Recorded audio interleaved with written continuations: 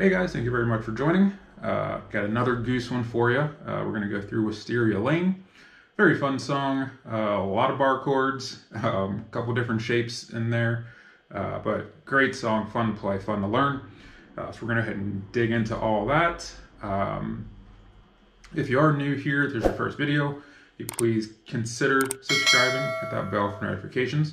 I greatly appreciate it. And yeah, let's hop in. So for Wysteria Lane, we start on this little riff here.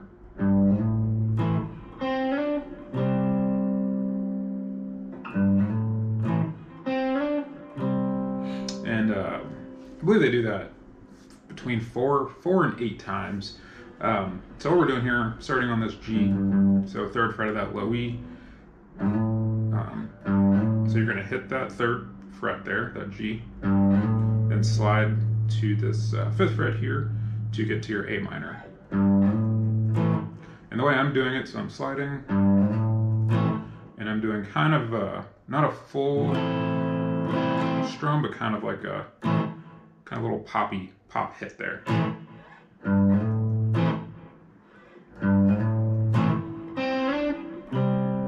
Alright, and there, 5th fret here, 5th fret of the G, just sliding to the 7th, and then back up to our C sus2, I believe.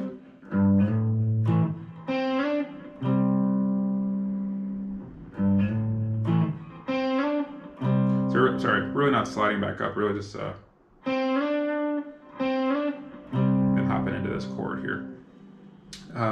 So I think you can play a C. I think when I was watching a video of him play it, it looked like he was playing this as opposed to that. But they both sound very similar. A little bit different, but very similar.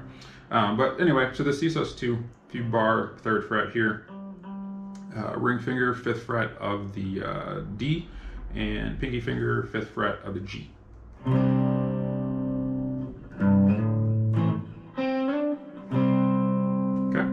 You can also do the hammer-on instead of sliding. I think they might go back and forth between those, so.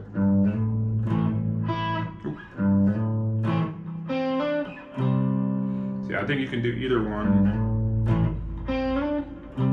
Either one sounds good. Okay, so from there, we've got the verse chords, or just 2 chords. Again, it's just our A minor. That C sus2.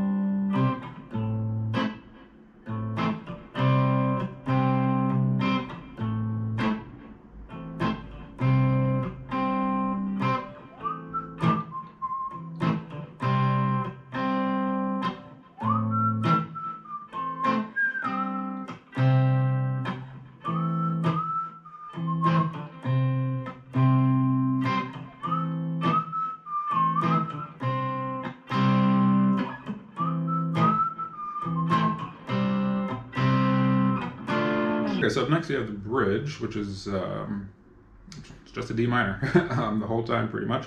You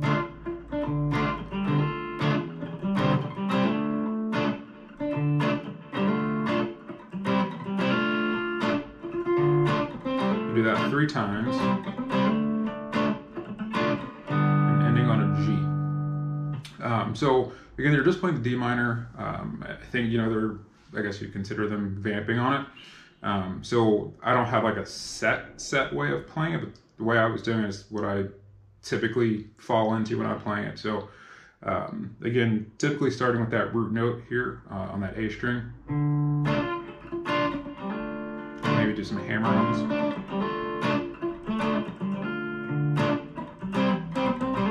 And sometimes I'll just play that 5th fret by itself as well.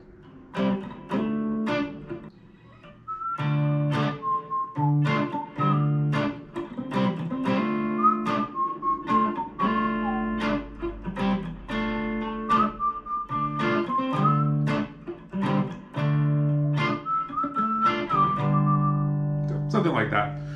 Again, just that D minor, just play around with it. You If you're not familiar with that chord, you're going to bar that 5th fret, middle finger 6th fret of the B, pinky 7th of the G, and ring 7th of the D. So that is your B minor. So you do that, like I said, then you end on this G here, then you go back into the intro. Do that 4 more times, followed by C sharp diminished, maybe diminished 7. I both love and hate diminished chords. It's a really cool sound. It gives a nice transition. It adds something different to the song.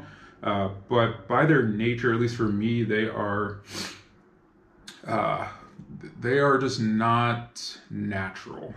I can move very easily, between my A minors and all that stuff.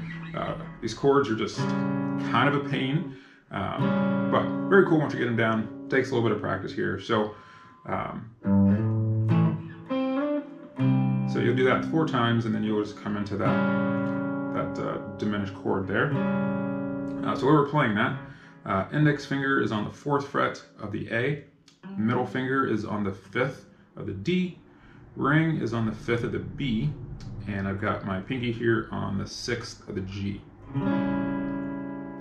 And if you haven't played that type of a shape before, it will take some getting used to going, from one chord into it. So what I tend to do if I have a song where I have to learn, that transition, I will just go back and forth between those chords until I can do it almost second nature, right? So kind of find what works for you there. Just practice it. You'll get it. You'll definitely get it. Okay. After that, that transition chord will take us to the chorus, which is again D minor.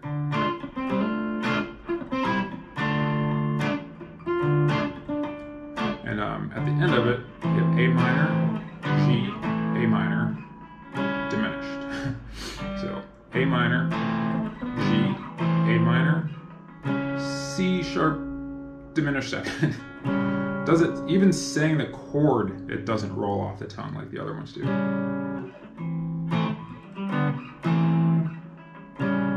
And again, for that same thing, for practicing that, I would highly recommend just going through that pass a bunch. Oh, see, until you get to that, get there comfortably.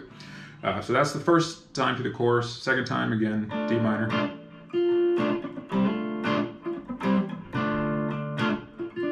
And this time we'll end on an F major 7.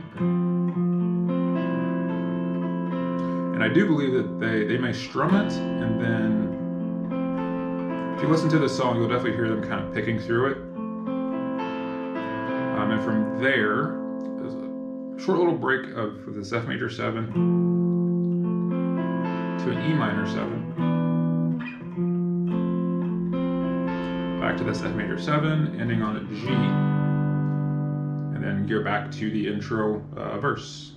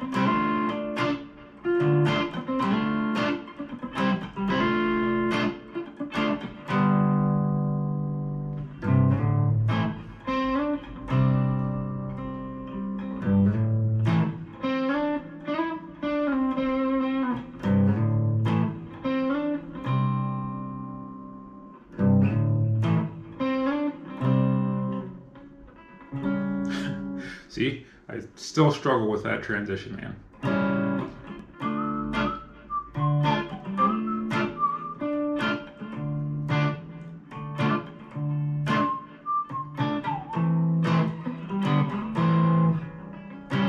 Got it.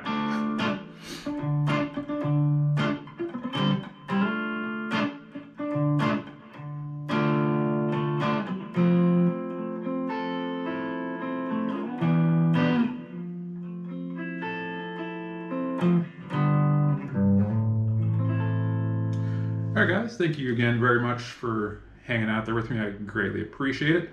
Hope this helped you guys out. Please leave me feedback, comments below, and I'll see you guys again soon.